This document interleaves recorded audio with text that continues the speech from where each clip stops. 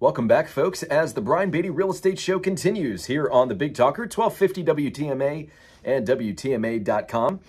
You know, I always like to take just a moment and say thank you to those of you that listen to this program or watch it when it gets posted on our website, listingsincharleston.com, or maybe you listen to it in podcast form on iTunes, Spotify, Google Play, wherever. But just wanted to say thanks. It's been, gosh, almost 10 years of me on this program, helping you better understand the real estate market. I just appreciate those of you that listen and rely on the information within it to shape your understanding of the market and make informed decisions so that you are better prepared to buy or sell productively and profitably. So let's talk, if you're just joining, we just talked about what's happening in the market right now. There are some shifts that have occurred over the past 30 days. There's been a drop in my opinion, consumer confidence. There has been a real change in the activities among buyers. We talked about how in the first quarter of this year, we were basically averaging around 12 showings per listing per month, and that has been cut in half as of June. We're seeing a little over 6 showings per listing per month. We're also seeing price reductions start to increase as people realize that they can't continue to play this game of leapfrog pricing, right? This home listed for $500, I'm going to list for $515. That one listed for $515, I'm going to list for $529, so on and so forth.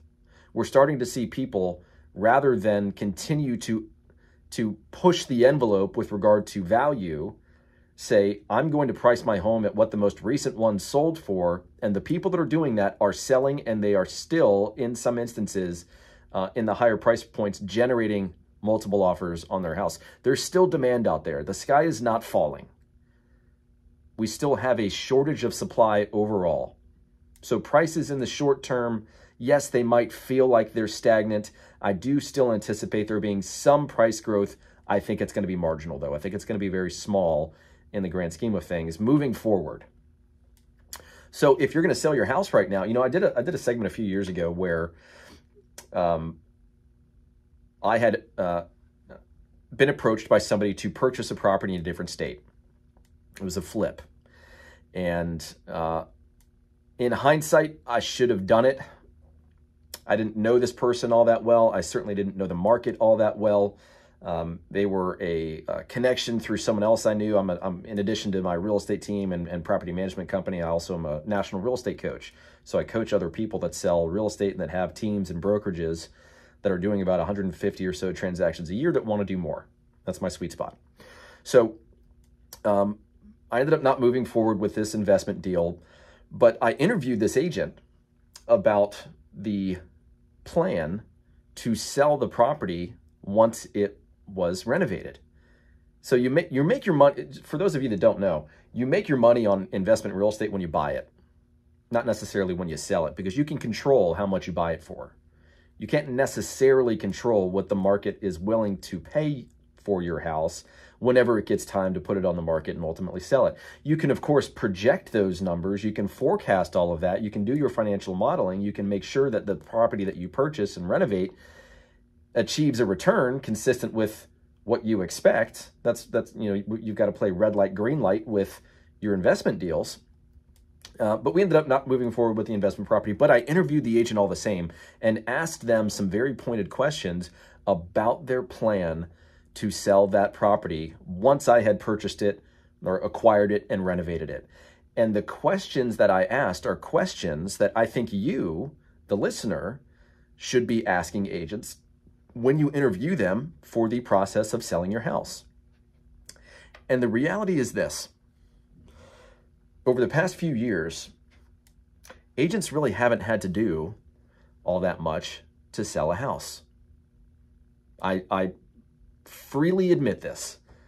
There has been so much demand that you take some nice photos, your price is somewhat reasonable, you're somewhat in the ballpark, the home is in reasonable condition, and you will have multiple people looking at it and likely multiple offers. It's been an auction for the past several years. Well, that's changing. It's changing pretty rapidly. So now experience and marketing comes back into play. Most agents, frankly, don't have a plan to specifically market your property other than what is basically already provided to them as being a member of the MLS. So just understand this, when your home gets listed for sale and it goes into the MLS, which only real estate agents have access to the MLS, but once that property goes into the MLS, it is then syndicated or broadcasted to all of those websites that people frequent to look at real estate: Zillow, realtor.com, Redfin, so on and so forth.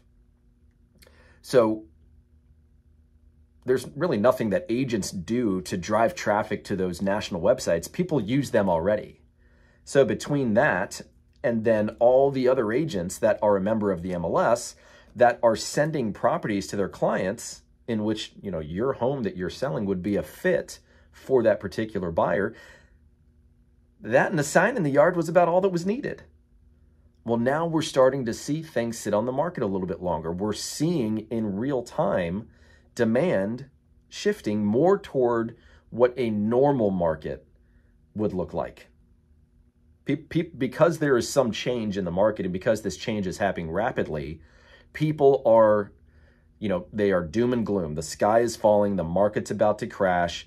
And, hey, it might. I'm certainly not an economist, but through my perspective, I don't think we're positioned for a crash. Certainly not like what happened in 2008.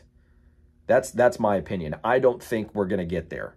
Now, I do think that we are shifting more toward a normal market because we're seeing this increase in inventory. We still need inventory to go way up in order for there to actually be a balance from a supply and demand perspective. But we are seeing some changes in demand, some pretty rapid changes in demand. And that's why it makes sense for you to be better at interviewing your real estate agent. So the first thing that I want to say with regard to interviewing a real estate agent, we're going to take a break. We're going to come back here in just a few minutes. But what I would first say is don't let the agent know that you are interviewing multiple agents. Here's a really interesting phenomenon in real estate. The more people you interview and the more people you tell you're interviewing multiple agents, magically, the more your home is worth. And what I mean by that is that when agents know they don't have a lot of value to share other than some experience and their ability to get along with you, they don't have like real tools to market your property proactively, then how do they win your business?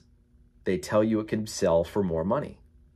The more agents that get involved in the process, the higher that initial asking price is going to go. It's known very commonly in our industry as buying the listing.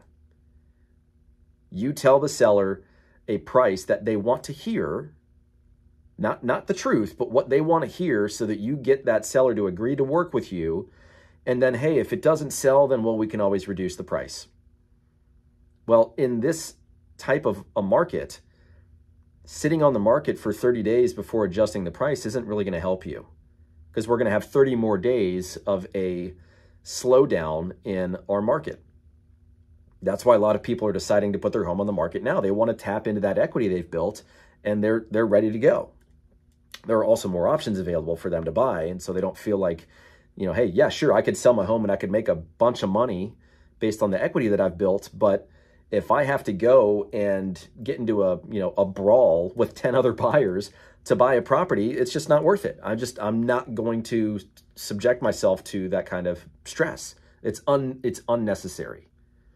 I'll wait it out. That's what a lot of people are thinking. So first thing that I would say is don't tell these agents that you're interviewing multiple agents. Let them stand on their own 2 feet, provide you with an honest opinion on what that home would sell for.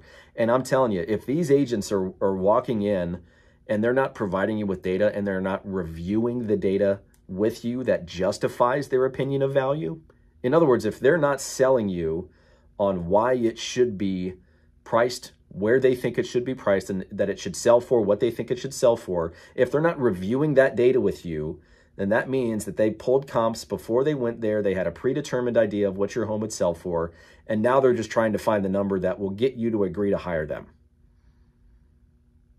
Make sure that their opinion of value is a true opinion of value that's backed by data, because that data is going to have to be supported. It's going to have to be supported when the agent representing the buyer looks at data, and it's going to have to be supported again when the appraiser looks at the data to determine value.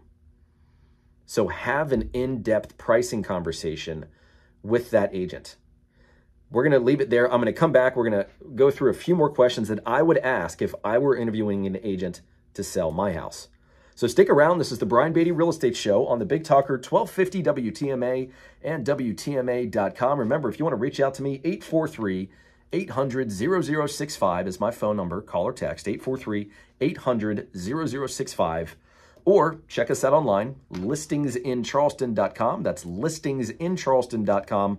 And finally, you can send me an email if that's easier for you. Brian with an I, Brian at Brian Beatty, Beatty, team.com. Stick around. We'll be right back.